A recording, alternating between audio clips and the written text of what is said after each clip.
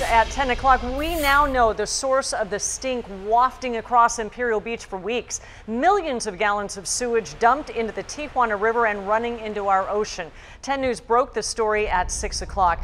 Bree Steffen explains the major concern now that the problem has been identified.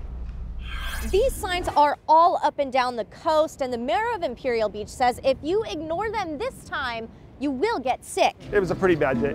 It started out to be a pretty good day, and then it's a pretty bad day. News that broke Serge Dedina's heart. 143 million gallons of raw sewage were dumped in the Tijuana River. 143 million gallons. Because that's a lot of sewage, so it means it wasn't from a plant. It just means that they decided to take their sewage pipes and open it up and dump it right in the river. Raw sewage now flowing around San Diego. Smelly or stinky water from San Isidro all the way to the beach, from the border all the way to Coronado. Just the pollution levels south near Rosarito Beach were off the charts. So this affected everybody. Mayor Dedina says the report released just a few hours ago from the International Boundary and Water Commission is shocking. This can't continue. It says sewage was running into the Tijuana River from February 6th to the 23rd, almost 3 weeks. A lot of surfers in IB and Coronado decide to surf even when the signs are up, because they say they're immune, but they're not. Now he says it will take international cooperation to keep something like this from happening again. You know, when I got the information today, I had a pit in my stomach because I realized we still have a lot of work to do. When I can surf every day in IB,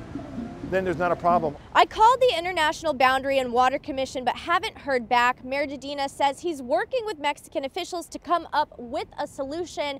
They will be testing the water here every day, and when it's safe to go back in, they'll take these signs down. Reporting in Imperial Beach, Bree Steffen, 10 News. Thank you, Bree.